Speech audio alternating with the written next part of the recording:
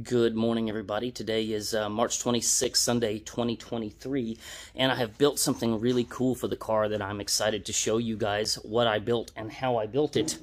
This is the stock pump that circulates the water through the supercharger that came off of my donor 2010 Camaro. It's a really ugly pump, and rubber hoses connect to it. This is the reservoir. Again, ugly. Rubber hoses connect to it. I just couldn't bring myself to put something that ugly under the hood of this car. And as a result, there it is right there. I built that pump and reservoir assembly that you see behind me there. Everything is, steel braided lines and aluminum construction, a little CNC pump. And it just looks really, really good compared to what I was going to use from the stock application. So I just decided I want to make a quick video and show you guys how I built that, and check it out, man. I thought it came out pretty good. So to build this assembly, I got myself a Mazir little water pump. I'll put a link down below in the description of that. The next thing I did was I got myself some 3-inch diameter, 1/8 inch thick aluminum tubing. I put that into my lathe and got that cleaned up to where it was looking good. From there, I knew I had to get a cap on one end to cap it off, and then a cap for the other end that had a hole in it. So I used my CNC plasma cutter to cut me out a couple of circular discs. Got those welded in place along with the little threaded bung on the top of it for my my vented cap. This is a shot of the aluminum fittings that I had to weld into the reservoir, and from there I just started boring holes and getting those things tacked into place. It is worth mentioning that you want to be careful on your reservoir. You're going to have an incoming and an outgoing port. You want your outgoing port that feeds your pump to be lower than your incoming port. So you got to make sure that those things are vertically staggered.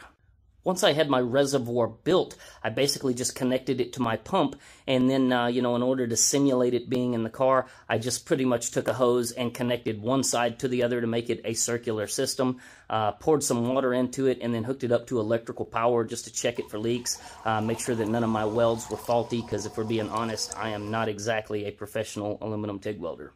Now it came time to build the bracket that holds it to the side of my Detroit Speed inner fender, which sits at an angle. That bracket is nothing more than just a rectangular piece of 1/8 inch aluminum plate that I put 3 bends in using my brake. I will tell you that sometimes it really comes in handy to know a little bit of trigonometry to make sure that everything lines up the way that you want it to.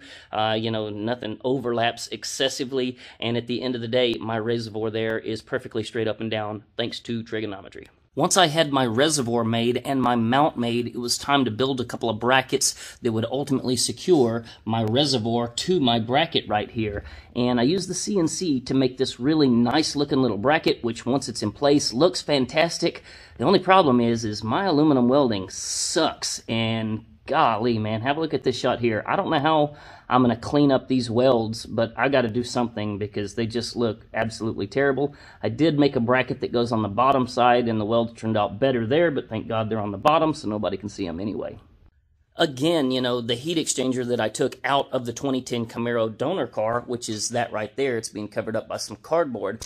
It had these rubber hose slip-on connections where you would use like a hose clamp, to connect your hoses to that heat exchanger. And so what I did was I cut those off, as you can see in this shot right here, and then I welded on some male 10AN threaded bungs, and you can see like the welds turned out way better there, and I absolutely love that I have nice looking welds on the bottom of the car where you'd have to, get on a creeper and roll underneath the car to actually see those.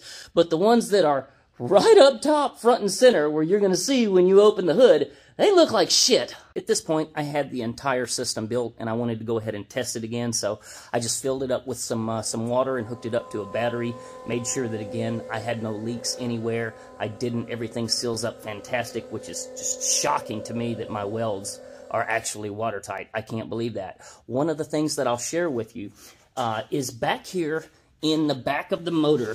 You see that I've got those fittings right there. Those, again, are, not 10AN threaded connections.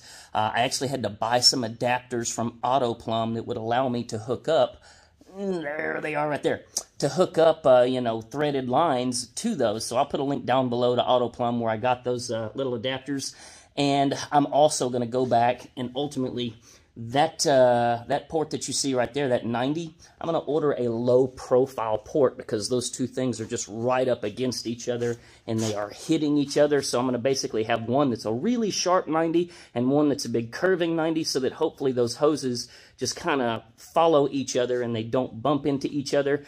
So it's just terribly common when you're doing this kind of stuff that you lay out in your head how you think everything is going to go. You put it together and then it doesn't quite fit the way that you thought it would. And of course, as a result, you end up buying some different fittings to make everything fit nicely. It just kind of is what it is. Believe it or not, but the cost to be able to do away with that little pump right there and that ugly looking little reservoir, and to build all of this, the pump, all the fittings, the lines, the aluminum, everything, $550, $600 to do all of this. You know, financially reasonable? No, not at all. But I think at the end of the day, it really changes everything. You know, on the underhood of the car, the theme of this car is comfortable race car. So when you see it and when you ride in it, you're supposed to feel like you're in a race car, but it has to be comfortable. So I think that, you know, doing this behind me here really changed, you know, things under the hood to kind of give it a much more race car looking feel to it. So anyways, pretty happy with it. Like, subscribe, follow along, all of that. If you guys want to make sure you don't miss my videos. If you got questions, by all means, ask them below. I very commonly answer all the questions in the comments. You guys have a great afternoon. Y'all take care.